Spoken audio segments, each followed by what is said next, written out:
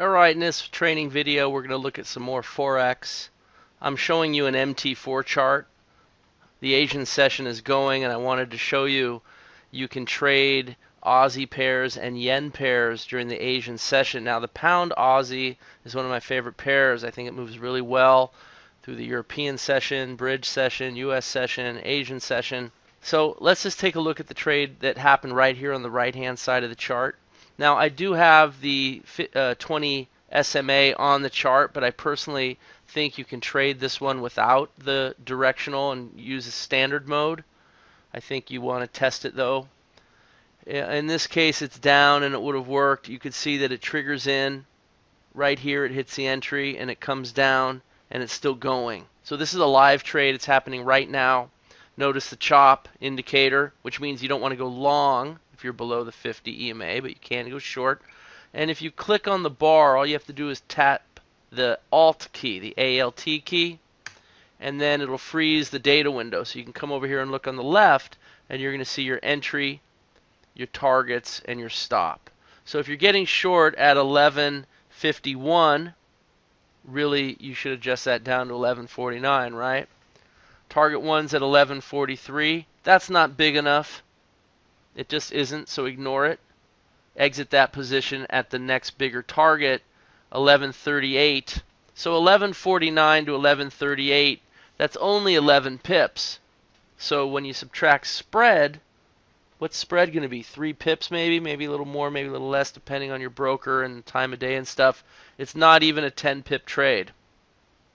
So maybe instead you just take your target 1 and your target 2 both off at target 3. So you have all 3/4 of your position coming off at target 3. So that's at 11.33. Maybe you get filled at 11.36. So 11.49 to 11.36.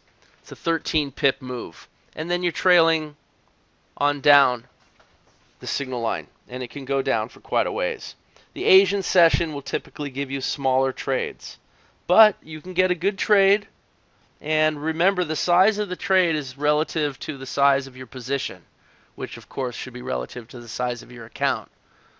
So let's face it, a 13 pip trade that's 2% of risk is still a substantial profit in relationship to your capital. Alright, so keep that in mind. So there's a live trade. It works exactly the same way. You can see it right there. Let's look at another example. Now, I'm not really big on hourly charts because I don't want to have to be monitoring my chart, every hour until the trade's finished. But if you look at this chart, this is a US Swiss, I just pulled it up randomly. You see some really nice trades, but I'm not sure that trend mode is going to help you. You'd have to look at more trades because you got a nice short winner here, for example, but the trend is up. So that tells me maybe you want standard mode. You've got a nice long winner here, but the trend is also up. You also have some trades that just barely tick in and then lose. And so remember, on an hourly chart, this is just a 2-tick breakout or 2-pip breakout. Maybe you want a 10 pip or 20 pip breakout or something larger for your entry on certain charts if you're going with slower time frames. Okay, it's just something to consider. You have that input in the calculator. It's a nice short trade here. And just to give you an idea, I mean, look at the accuracy of that target 3. When that's on the right edge of the chart, of course, you don't know what's going to happen next. But you see that? So even on a 60-minute chart, Counterpunch is giving you some nice trades. And there's a small one. Look at this one. Look how accurate that one is. Pretty interesting, isn't it? Just to give you an idea, that large trade right there, that was at 3 a.m., so that's your European session, but it got short at 97.29, and look at the targets, 97.01, 96.85, 96.70, some nice targets. Okay, that's if you want to trade an hourly. That's just a random look at a random pair. The CAD Yen is an interesting pair. It definitely could trade this during the Asian session. This is just a 5-minute chart. Let's take a look at some of these current trades. Now I have the trend mode indicator on here, but you have to maybe determine if you want to use it or not. You will miss some winning trades, of course. If you use it, you'll filter out some losers. You definitely have options. Remember what I said, you can go standard mode and then just not stop and reverse against the moving average as well. So that's another idea. But just, looking at the trades, forgetting about what mode you're in. Here's a good long trade, 17:50 p.m. I mean, that's starting the Asian session basically. Stops down here, and you can see it's a nice trade. It moves up. They're small trays. The entry's at 92.13. Well, you're not going to go to 92.14 or 92.17 or 92.19. It's just too small. And that's just because it's a 5-minute chart during the Asian session. But if you took the trade and just trailed, oh, it's still pretty small. It's only gone 10 pips from here to here. The winners are there, but maybe they're just too small to deal with. The Euro Yen will probably give you better trades. Let's take a look. These are Asian session trades again, very similar to the CAD Yen. And you can see the entry at 135.29. I'm not going to adjust it up to 31. If it was on the 30, then I would push it to 31. If you go to target 3, that's a 10 pip trade. That's maybe the smallest trade you're going to want to take. And it did get to target 3 perfectly, see?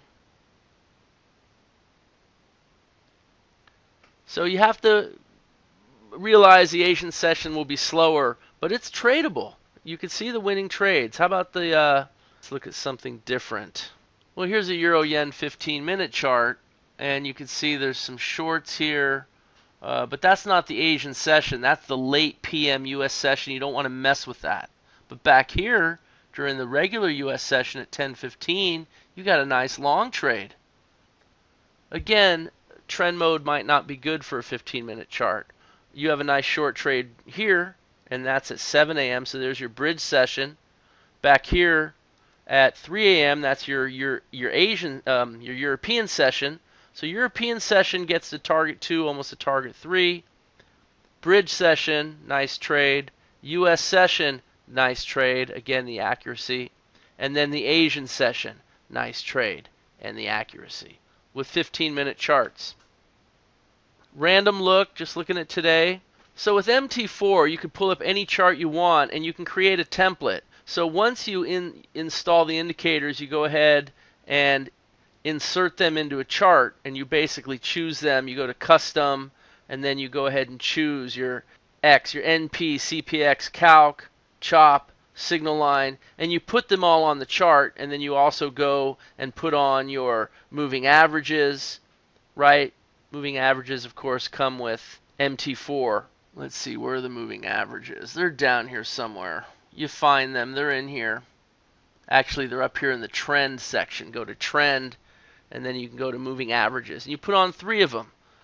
Put on a 50 EMA, a 200 EMA, and a 20 SMA.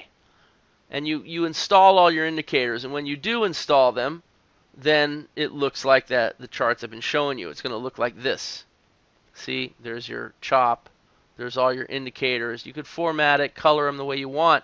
Then you want to go to Template, Save Template, and then save it. Save it as a template, and of course I call this CPX Forex Trend Mode. You might do a CPX Forex Standard Mode if you want a quick and easy way to pull that moving average on and off, or you just leave it on. Back to the Aussie US, I can just now go to Template, Load Template, and grab my CPX. Of course, I made it a candlestick chart, made it look the way I wanted it to look, and then I load it up, and there it is. Not bad. And let's go ahead and get it to real time. So let's look at Asian session. I mean, look at, you got a nice trade here. This is at, well, this is an hourly chart, so this is a little bit deceptive. That was at 7 a.m. But a nice trade. Look at how accurate. You know, nice short trade. Again, hitting a nice target too. So hourly charts looking nice on the Aussie US, at least today. Obviously, you want to look at a lot of charts. But you could quickly see the charts that have potential. Looking at the Asian session, let's just look at a 5-minute chart. I didn't change anything, right? It looks like the trade's too small, but it moved really nicely, and I've taken these trades before, and they're not always too small. 7256. Yeah, it's too small. That's a trade you're going to ignore. So basically, I don't have the calculator set up right. If I want to ignore small trades, I just open up my indicator list, open up the calculator, edit, and go to ignore small trades. You see it's set to 10? Well, this is a 5-digit broker. It's a Wanda. So I want to ignore small trades that are smaller than 10 pips. So now those trades will disappear. Remember, 10 pips to the third target. So now you don't even see the small trades. So even though you're trading the Asian session, they're too small. Maybe look at a 15-minute chart. So the 15-minute chart, it's just triggering in. You had a couple shorts that were canceled, and now you have a 15-minute chart, still the Asian session, just triggering in, but it's going to have to make new highs, right? Doesn't mean it won't. Might be long in the tooth. We'll have to find out. But if you took that trade, push the Alt key, freeze the data window, 7263. Yeah, 7272, you don't go to target 1. You'd go to target 2, you'd go to target 3, and trail. The trade's large enough. I guess the only question is you take a trade like that into that big high with the strong reversal bar. Maybe, again, that's where backtesting comes into play, and you come up with trade plan rules. So remember, even if you're with MT4, you can go back and just count winning sessions. In another video that I did, I showed you how you can set up a win column, loss column, and break even column, and just count winning sessions and count how many wins, how many losses. And if you're winning most of your sessions, then you can go back and do a more thorough and official backtest in your UTA. Now, you might say, well, I don't really need to backtest. I've seen enough. I'm just going to trade it. It's your prerogative. But remember, you have a chance to do this right the first time, and you can change the things you've been doing that haven't been working. Trying to trade, it's not really the same as being a trader and doing things with best practices and being professional. It's always the theme that we push and teach. You want to build that foundation. Don't be afraid to put the time in to do the back testing, because it will pay you off. It's going to pay you. It's an investment in yourself. Investments pay you back. So you always have to remember that. So let's just look backwards here. You can see there's a long trade that happened today at 9:15. There's a U.S. session trade. If you're trading the U.S. session, you might have gotten into one of these earlier trades. This one was at 7:15. So no, that's too early. Starting at 8:30, all things being equal, you only had one trade on the 15-minute chart. It was a beauty, hitting all the targets and trailing all the way up. During the bridge session, here's one at 3:30. That's the European session. It might have been a little tougher. Looks like it might have been choppy. This trade here was Asian session yesterday. And there was one that got in here. It was even bigger. Well, that was the afternoon. And then you had a new setup during the Asian session. That was actually still the afternoon. So maybe it was this one. Yeah, this one was the Asian session. And it came down and almost hit target 2. It did hit target 1. 9197 to 9192. Probably too small. Didn't quite get to 87. Well, did it? Not quite. Anyway, you get the idea. You look at trades, you look at charts, you come up with something that wins most of the time. I don't really change too much. On the bigger charts, I might push the entry out. By the way, these are targets that I did not change either, just to show you. Remember, I showed you on the other video to go to 1.5x, 2x, 2.5x. I don't think I did that yet. That's one way to make bigger trades and bigger targets, especially when you want to count for spread, is you go into your calculator. And look, it looks just the same as what I showed you on Tradestation. And instead of 1, you can make it 1.5, 2, and 2.5, and that's going to produce trades that are more appropriate. You want to do that on your 5-minute charts as well. Look, Tradestation's a more professional platform. It's an easier charting platform to work with. I prefer it. But MT4 charts give you great trades. The trade setups work. It all depends on your data provider, because the data provider for Owanda is different than the Tradestation data provider. Remember, Forex is not a centralized market. It's decentralized, and every broker makes their own market. So you want to shop around, get the best spread. If you can pay commission and get lower spreads, if you're trading big enough sizes, it's usually a lot cheaper for you. Your trade costs will be much lower, so that's something to consider. I like Owanda and Tradestation if I'm going to use both, because they're both Eastern Standard Time and the bars line up the same. The only thing is at Owanda the timestamp will be the opening of the bar, and with Tradestation the timestamp is the closing of the bar. Alright, now we're watching the Aussie US. We were just talking about this trade. I moved the targets. It's breaking out to new highs. Look. Remember, price action is king. Swing levels are broken all the time, and you have to go with the odds that those trade setups are good. Do they all work? Of course they don't. On the last video I showed you the Euro US, it was a pretty tough few sessions on the European session. You know, we saw that there were some losers and quite a few in a row. And then we kept going and saw that there were winners. Again, you have to look at a good set of data, a good amount of trades to really know if the odds are in your favor. But by and large, they typically are. So you can find enough opportunities with this strategy. There's plenty of pairs with Forex that are going to work really well. And it's definitely the usual suspects. Pound Aussie, Pound US, Euro US, Euro Yen. I mean, I'm sure there's others I'm forgetting. The US Swiss look pretty good. I'm sure there's plenty of others. Lots of opportunities. The Aussie US, more than you'll ever need. My recommendation is choose a good one, work with it for a while, build that trade plan to the point where you're rock solid with it and you know it's going to make you money if you just stick with the rules and stick with the plan, and then start working on a second pair and go slow. Be like a business owner, building your business, ramping up step by step. You don't need to fly off the handle and start trading 6 pairs all at once. That's somebody who probably didn't do their homework, didn't take the time to build their foundation, didn't do things right, didn't follow best practices. Your odds of success go way down. Remember, you have a great strategy, but now you got to become a great trader, because a lousy trader is still going to lose money even with a great strategy. Never forget that. Alright, I wanted to show you an example of a ninja chart as well. This is Ninja Trader. It's a Euro USD and it's an end of day chart. Instead of little plus signs, I put triangles for entries. You could do that. Ninja gives you some options. I put a down triangle for shorts and an up triangle for longs. So it's pretty straightforward and it works the same way.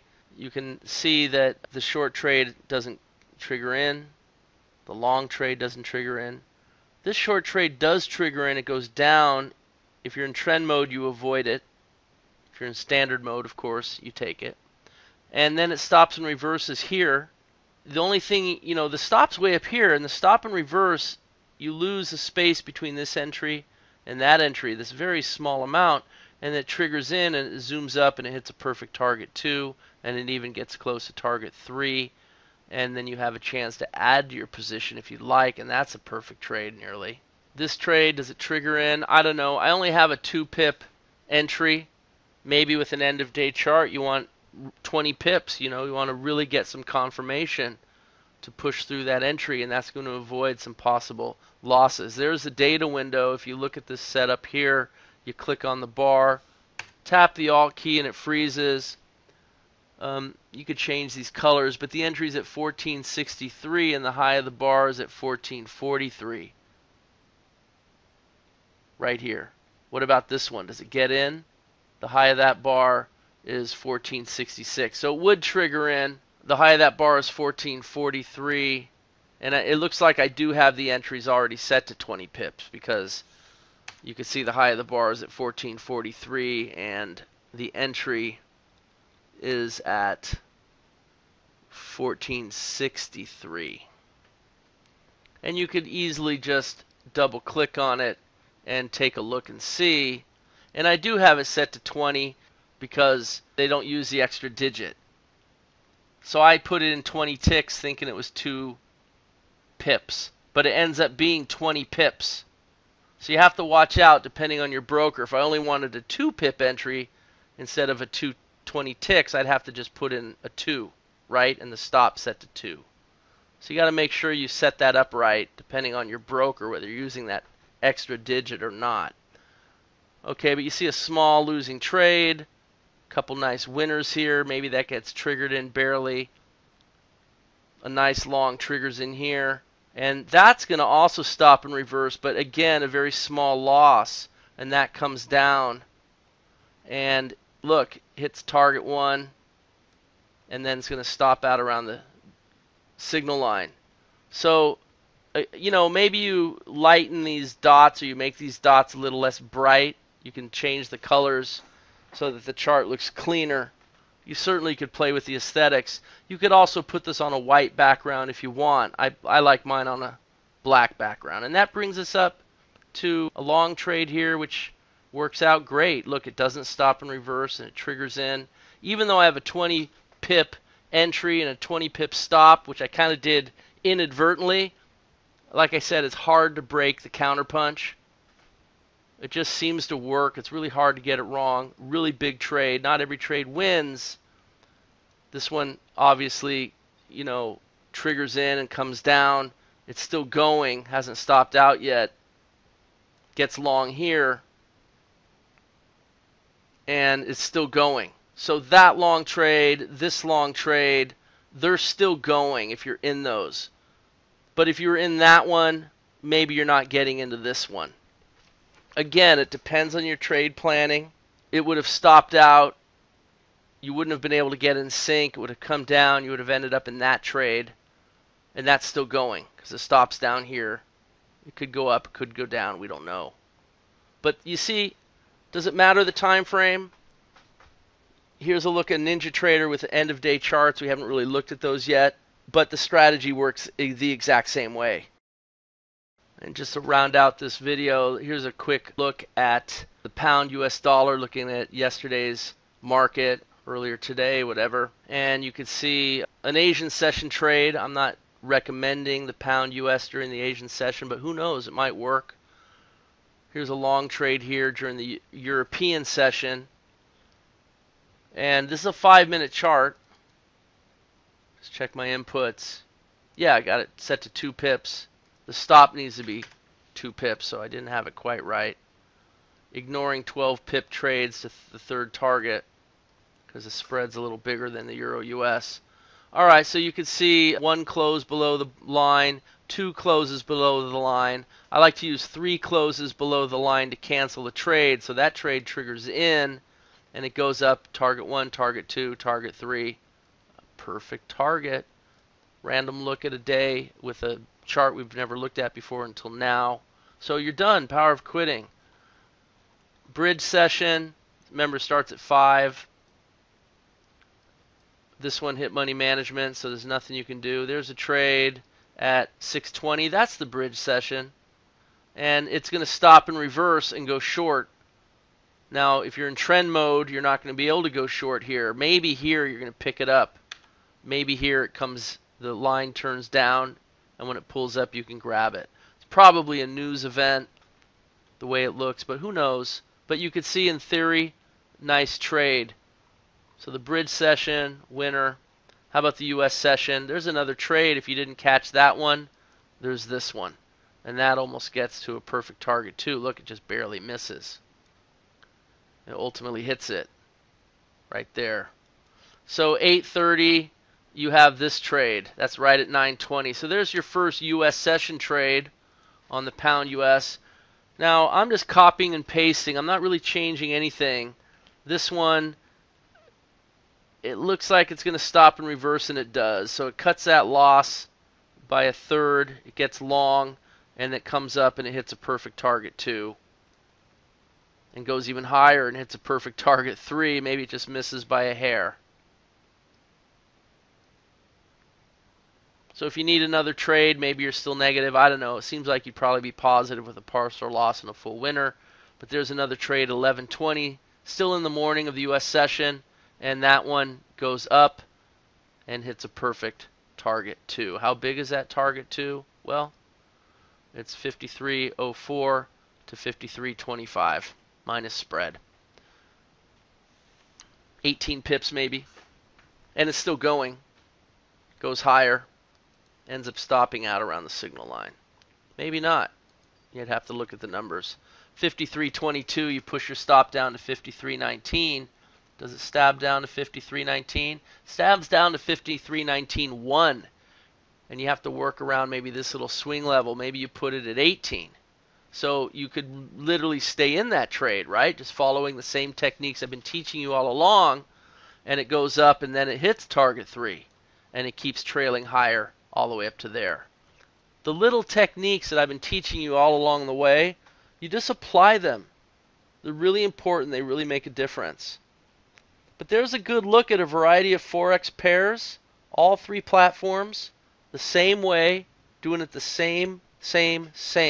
But the principles are your back testing, building a log of trades, all the things I've been talking about, best practices to put you in a position for success so that you can literally run your successful trading business and ultimately achieve your reason for trading in the first place. All right, that's it.